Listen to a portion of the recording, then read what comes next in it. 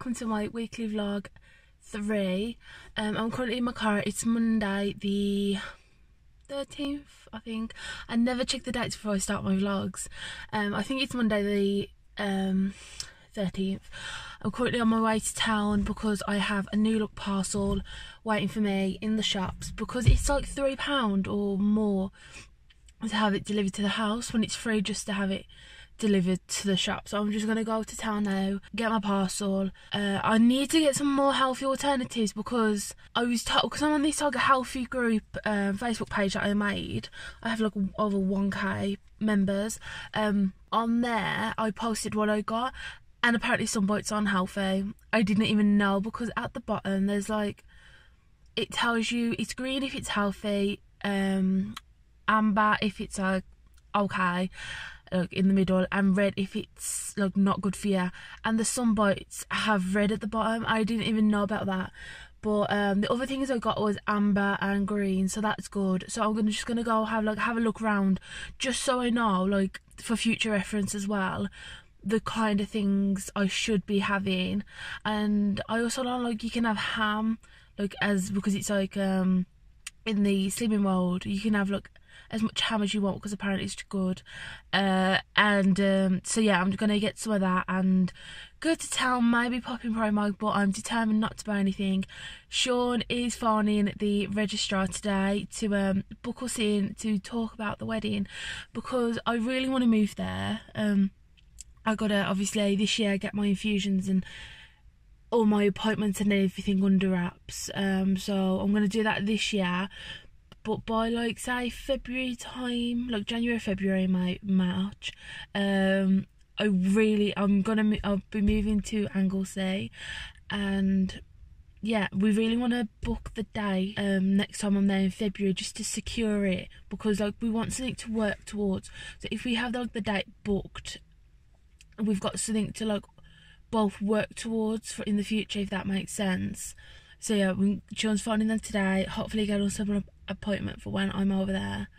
But I'm rambling really long this time. But yeah, I'm just going to go to town, get my parcel, pop into Tesco's and come home. Okay, so I got this new cut online. It's really nice.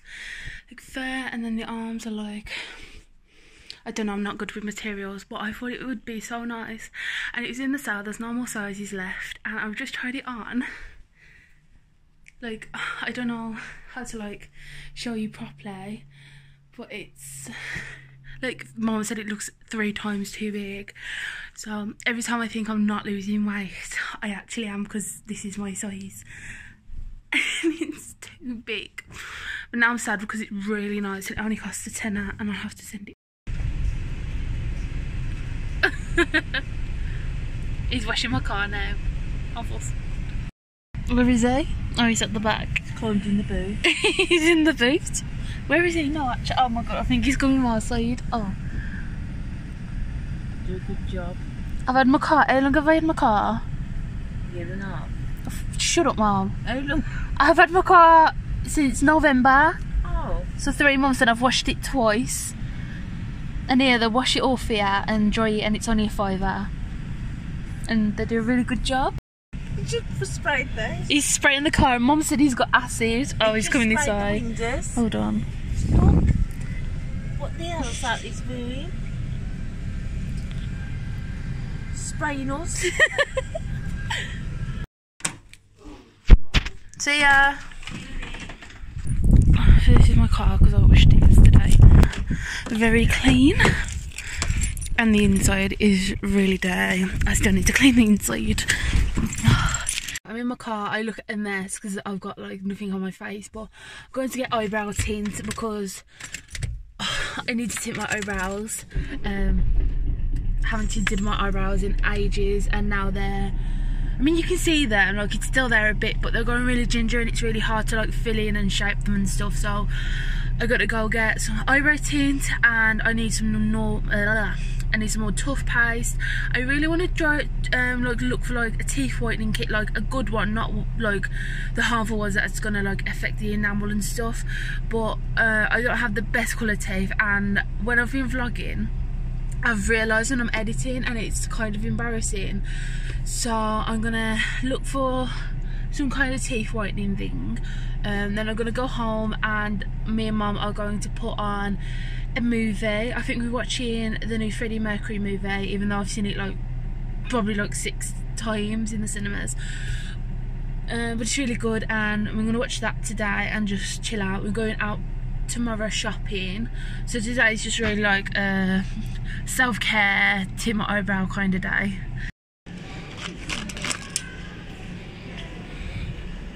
Okay, so this is what I got. I got my eyebrow tint. I always have the dark brown and it works for me, so. And then I got this whitening pen because I had High Smile before. It's like when you put a gel on your teeth and it just didn't work for me. And this was £1 from B&M, so I thought I'd try this, so might as well try it.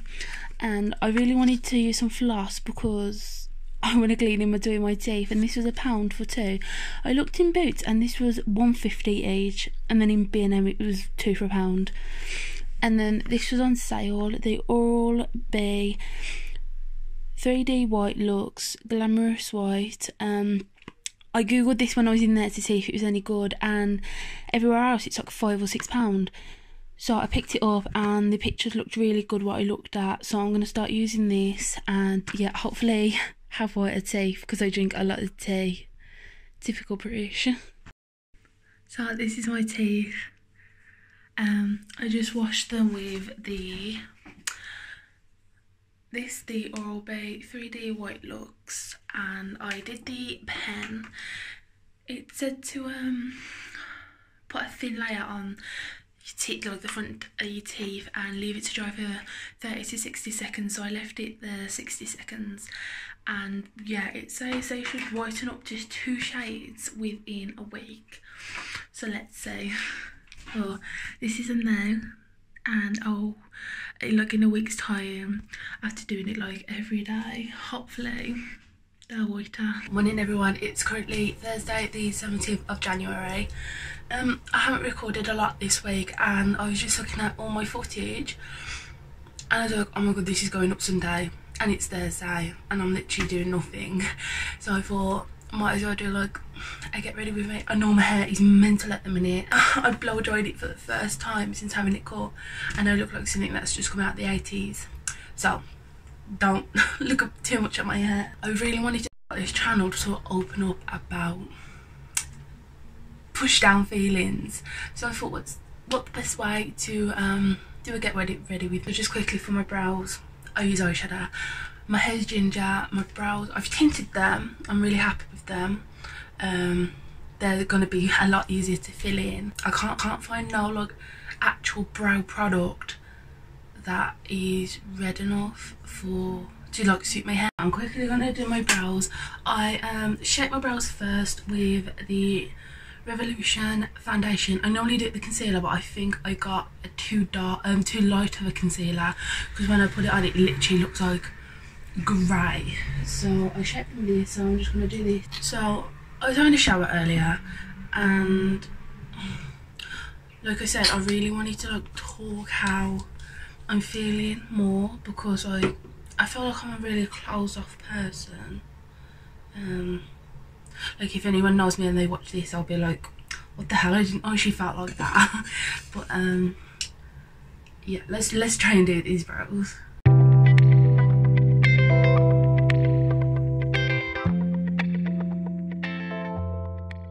Okay, so I just shaped my brows a little bit. They have not worked today, but I'm only going to get my infusions and pop to Poundland. I really was thinking early in the shower, I wanted to come and just talk about my granddads. I don't know, that sounds weird, but I feel like I don't talk about them with anyone. Like, if you know me, like family or friends, well, I talk to my friends, but if you're watching this in your family, think of a time I've spoke to you about my granddad since they passed. Like, I don't like talking about them, and I don't know why. Like, at the start I wanted to keep them in my memory, like I wanted to talk about them at the start, but as time's gone on, as soon as someone mentions their names, I feel myself starting to panic. And I don't know, that's just like a weird thing with me, but I feel myself starting to like I can feel my heart racing, and I just like want to not talk about it. Like I want to change subject, but at the same time I feel like I should talk about them, because if I'm not talking about them and it's making me panic every time someone mentions their name, how am I gonna like have like a positive memory of them? So yeah, I was gonna start this get ready with me with talking about things I've never talked about before. I always normally film my browsing too much, you can't see it at the minute, but like I've left lots of natural hair at the front and I haven't filled them in, and it looks so much better. Anyway, what I wanted to talk about is my granddad's. So my granddad Ernest, two granddads passed in March. So granddad Ernest was my dad's dad, granddad John was my mum's dad. Granddad Ernest passed on the 5th of March. We had his funeral on the 19th of March, and then my granddad John passed away on the 22nd of March. So it was like right by each other. I always regret not seeing my granddad Ernest as much. Like the thing I keep thinking back about and regretting, I can't do my makeup because I'm gonna cry. Anyway, see, I can't even like start to talk about them without like feel myself like panicking or welling up. Anyway, the thing I always regret is I went to Brighton when he passed, and well, I'd been back for like 2 days or so, and Sean was here and I said to Sean, oh, should we like go see my granddad? And Sean was like, yeah, because like Sean loved my granddad Ernest. So I messaged my nan, I was like, can we come see granddad? And she was like, yeah, he's really unwell though, but you can go for like a quick visit. So I was like to Sean, should we go? Because he's like, obviously he's unwell, but should we go? And Sean was like, yeah, if you want to. Like, I was like, no, like if he's that unwell, like we'll just give him time to rest, we'll go see him tomorrow, or go see him another time. Because I didn't like understand the depth of how unwell he was. My granddad passed of pancreatic cancer and he had like more problems as well, but that was the main thing. And I didn't understand how like advanced it was, even though I know it was advanced, but I didn't think it'd be. Anyway, so we asked to go to see him the night, and my nan was like, yeah, but he's unwell. And I was like, okay, we'll like, come like tomorrow or something. And the next day he passed away. So I'll always like, I think when someone passes, you think back over like all the bad things and like go into like some regret. Let me do my other brow, hold on. Brows don't match. This brow is always way better than the other. Yeah, so I regret that. And then when my granddad John passed on the 22nd of March, we went in the daytime to see him because my nan called and said he wasn't well. So obviously like my granddad had COPD, he was in hospital a lot. He had like carbon dioxide problems. True British tea. So yeah, we went to see him, and that day he had 2 or 3 seizures and I saw one of them.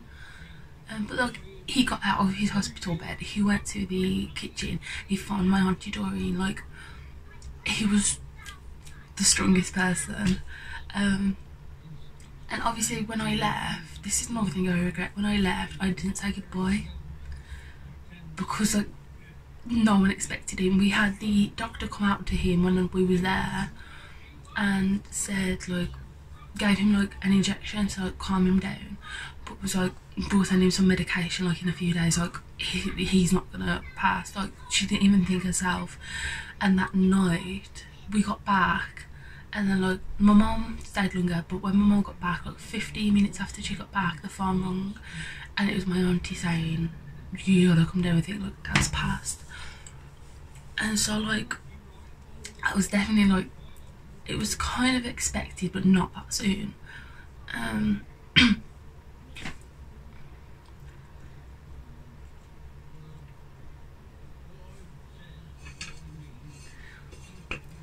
So it goes without saying, I was closer to my granddad John.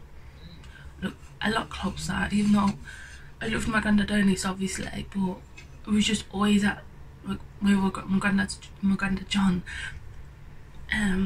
He's like my best friend. Like, I know a lot of people say that after someone passes, like, they was my best friend, like, I loved them so much, like, all this, but literally, his, my nickname for him and my nan is Polly.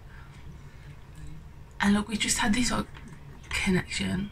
Like, we were just, like, best friends. So everyone grieves in a really unique way. Like, some people grieve, like, openly, and some closed, but I feel like my grief is unhealthy, because if you ask anyone that's close to me and you ask like, oh, how is Kurt, like, ask how I am with about my granddad, they'll say she never talks about it, like she's fine, because obviously I don't like talking about how I feel, especially to close family, like my mum or dad. I wouldn't talk to them how I felt openly, just because, like, I think the only person I've really spoke to is a small group of friends and Sean. Yeah, my granddad's passed, I think he's like 8 months now or so, but I feel like I'm not even in the grief.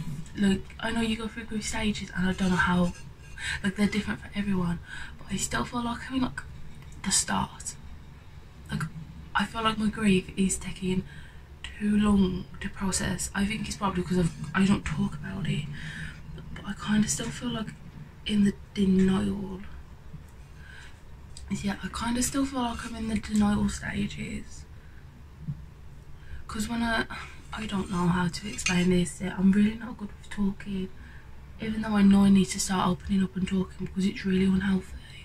I don't know where I am at the minute, because I feel like obviously I've got amazing supportive family around me, but it's just a personal problem. Like, I literally can't open up about how I feel,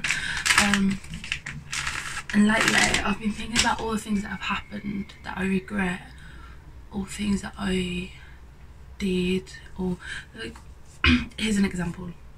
My granddad John had a scooter, like disability scooter, and he used to come up our house all the time, and Nan used to call us like, have you seen your granddad, he's disappeared again on his scooter. And you'd look out the window and he'll be like coming up on the corner. Let's close this window a bit, I don't know what to hear me. Like, he'll be coming up on the corner, we'll be like, oh, he's here again, like. And once, like, he kept bringing a shaver up, because like a few times I'd shave him because he wanted me to, but then he kept doing it, and one time he came up and I was like, no, like, you've been capable of doing it yourself, you could do it yourself, like, kind of thing. And I didn't do it for him, and he went home, and now I regret that. Like, the stupidest things, like, what I'd do to like have that moment back and agree to just shave him. Like, that happened in March. Then my uncle unexpectedly passed away in April, I believe, and that was my Ernest's, like, my dad's side of the family.